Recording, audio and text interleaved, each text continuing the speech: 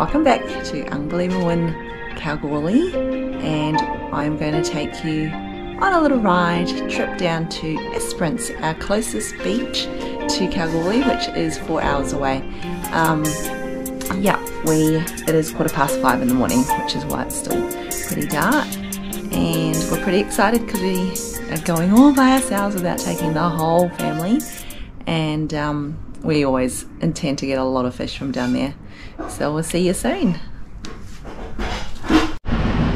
Just getting ourselves some fuel from Puma. At the moment it is crazy expensive here. I know that it is nothing compared to over in New Zealand, but it's definitely gone up so much, and we have our Land Cruiser that is a long range tank, so luckily it's not a whole tank, as I just filled it up from Perth, but oh my gosh, let's see how much it's gonna cost us.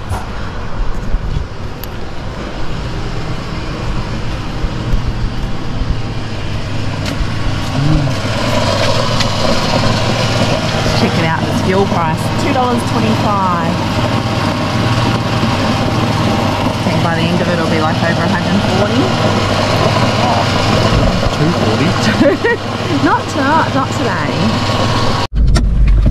So our fuel ended up being 190 what? 197. Oh, can you smile, bro? Can't see ya. $197 at $2.25 a litre at this minute, but it is still predicted to increase a little bit more.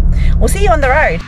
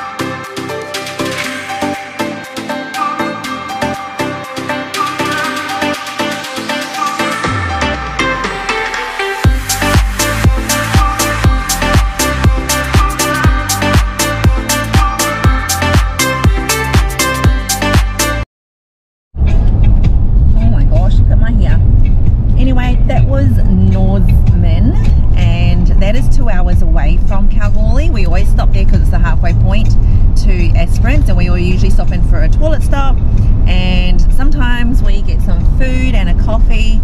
Got my cheesy sausage. Ruka got his bacon and egg toasty. He says salad, but it's not. He doesn't know what salad tastes like. And now we're back on the road again, 2 more hours and we get to Esperance.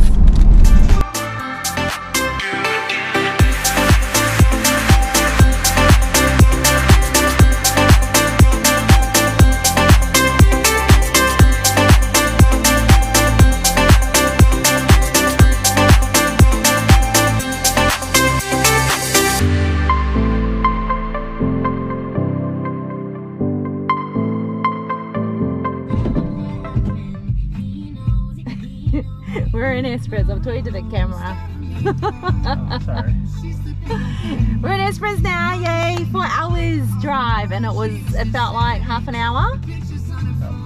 No. Like 3 hours and 59 minutes. Felt like 3 hours and 59 minutes because I drove faster than Nana over here. Popsies drives a little bit slower than I do, and I'm proud of that. So we're in Esperance, and we are just going to pop into Ther bakery. There are more than one bakery in Esperance. However, I think we will go to the one on the main strip here because it's bigger. It's probably nicer, I think. Is it nicer? It is. Yeah, it's not cheap, but it's still nicer. And it's owned by Vietnamese, so it's got that Vietnamese Kiwi bakery type feel to it. And we'll come back with our yummy pies.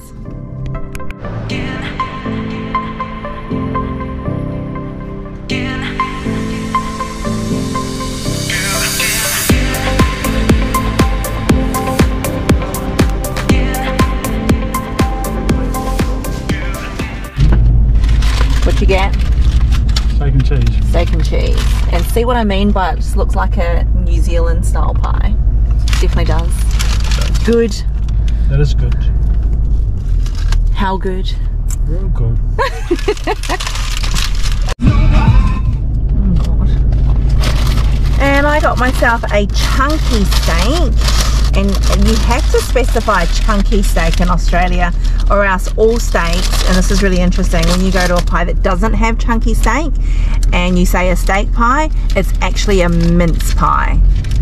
And so if you go mince and steak and cheese, like what Ruka just got, it's not chunky steak and cheese, it's just a mince and cheese. So I got chunky steak, which means that the steak pieces are actually a bit bigger. I won't bite into it yet. And I also got myself a donut, and it's a custard cream donut. So they've mixed the custard with the cream, and a filled donut, and it's so good. That's pretty much my usual, is a chunky steak and a custard donut. It's hot. It's hot, hot.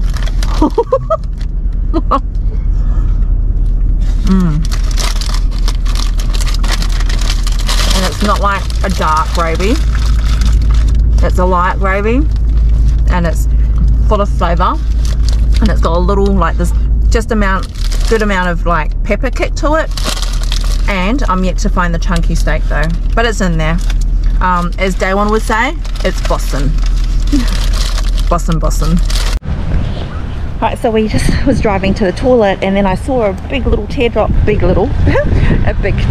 sign saying growers market that we've never actually been to in Esperance, because we've never been here on a Saturday morning early enough. So we got here early enough. We're going to check out the growers market. We don't know what's actually in here. Ruka's going to sign me in because I don't even have my phone.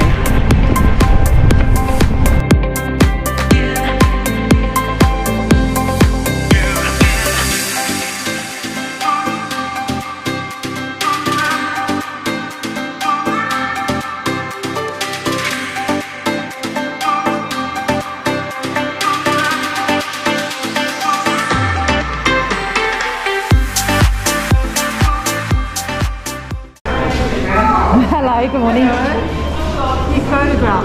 I am videoing for my YouTube, yes. Oh, okay, and we come from Kalgoorlie, but I've never actually been to, I've never seen this market, so I love markets. Yeah.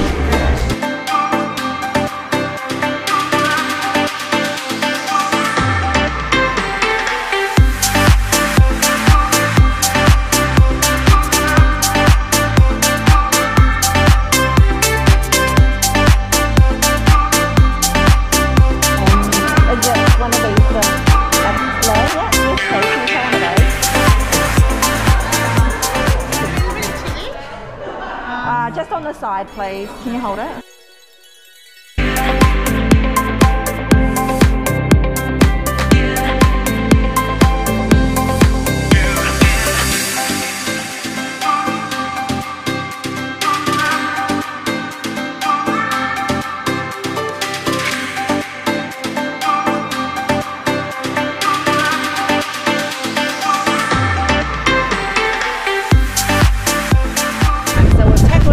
Beanie on, got my puppy on, it's a cheap one, and here we are, Salmon Beach. Keen guy over there, it's ready to go. I have got rod holders. Let's see what we can do today.